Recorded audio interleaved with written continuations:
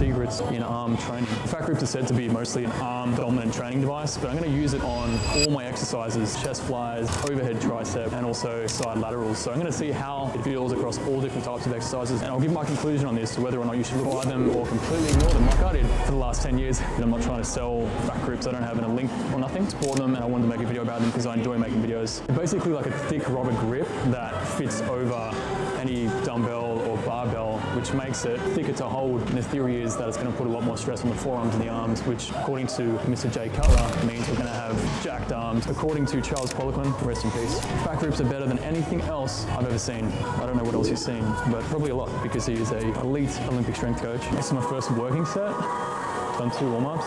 This is 68 kilos in the Life Fitness chest flies. Yeah, straight away you can feel the pecs engaging more, which is cool.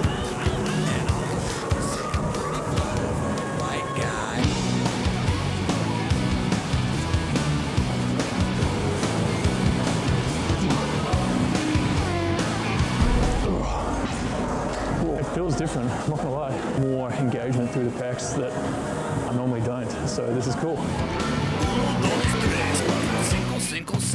You know it's kinda hard just to get up. Set was a lot harder. This is surprisingly difficult. Every set has diminished from 16 to 14 to 12 to 10 reps. I'm gonna do my best to get 10, but we'll see what happens.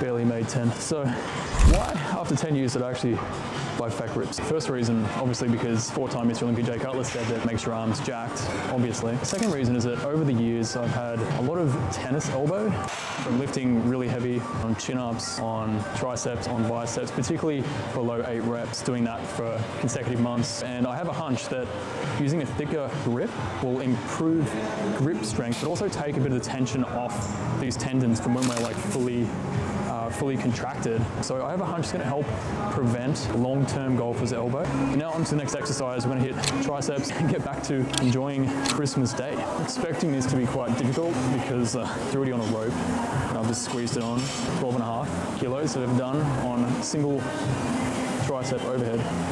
Oh shit, that's heavy. Come on.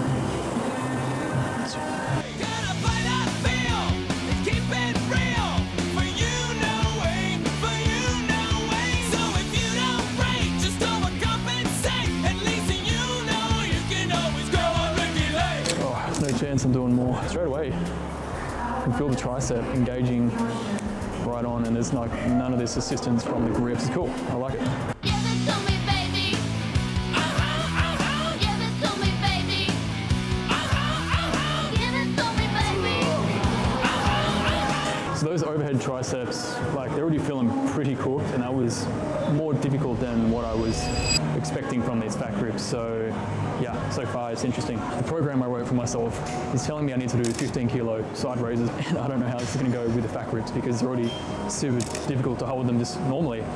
Let's find out. Oh, yeah.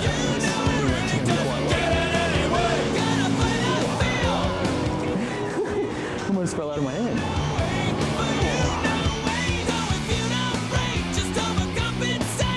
Yeah, no, I gotta drop the weight. That is normally.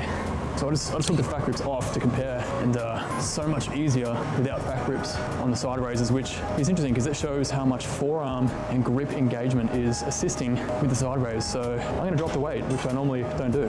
I feel like my ego has just been physically assaulted because I had to drop to 10 kilos. Someone else is using the 12.5. That's a 5 kilo drop on each arm. The last time I did 10 kilo side raises was a couple of weeks ago, and I got 20 reps on 10 kilos. So let's see how many I can get with the Fat Gripz now on 10 kilos.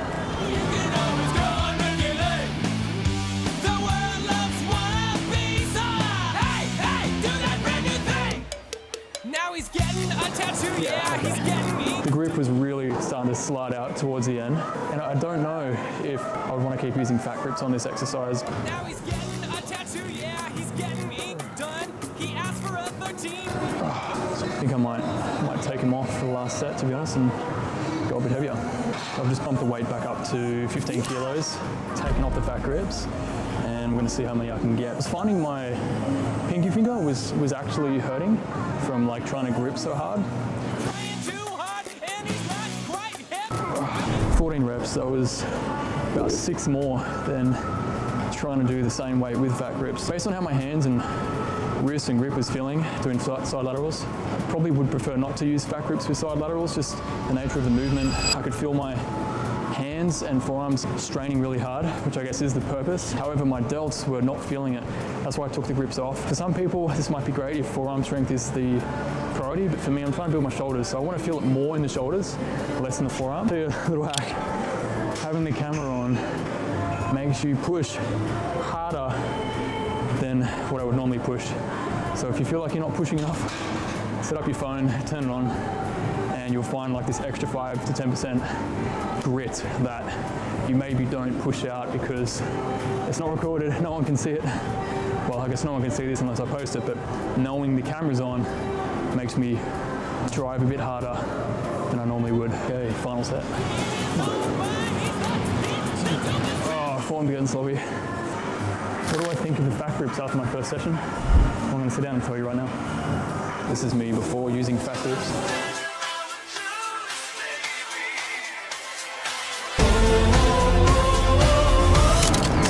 I feel like I've stimulated my triceps, my pecs, shoulders in a way that I haven't for a long time, and I see that as a positive. Particularly my pecs feel more sore than usual. I'm really liking that. I'm going to persist with these on the triceps and the pecs. However, I'm not going to use them for side laterals. Do I think it'll help golfer's elbow? I actually do. I really think this is going to be helpful just because of the wide grip. It takes a bit of tension off all the tendons and ligaments around the elbow joint. Quite positive, if I continue to use this, it will help me prevent golfer's elbow in the future. But also tell me, have you ever used Fat Gripz? Do you like them? What gains have you seen? Pop it in a comment. By the way, if you haven't seen my video on Andrew's or not, he's natty, click this here and check it out.